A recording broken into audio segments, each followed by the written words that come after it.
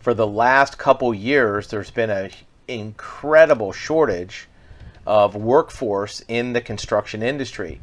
General contractors, subs, builders have had a tough time finding skilled tradespeople that can work on projects, whether it's sheetrock, framing, excavation work, roofing. There's been a shortage, and that's caused a delay in building and also an increased cost. Even builders who wanted to pay very high salaries couldn't find anybody. And this is because there was, first of all, a reduction in workforce, but also a huge jump in the number of construction projects. Well, now that interest rates have gone up and house prices have jumped to where nobody's really wanting to build, there's starting to be a little bit of a glut in the system. So drop a comment below. Let us know if you are a tradesperson, if there's more demand for your work, or if there's more jobs available now because maybe nobody's looking for these types of workers.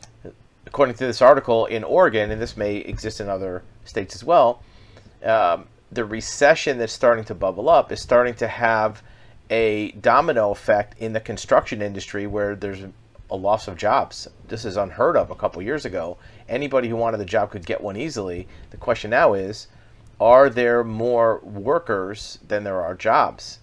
Are you a contractor or a construction company that's looking for workers right now and are maybe finding it easier to locate and onboard people?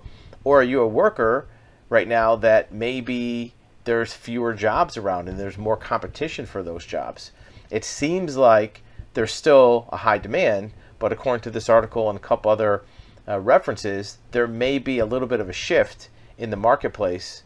Even builders who wanted to pay big money. We had builders that were offering $80, $90 an hour for construction experts, and there was no takers for framing, for skilled things like drywall or paint, and they couldn't find anybody even at those high rates.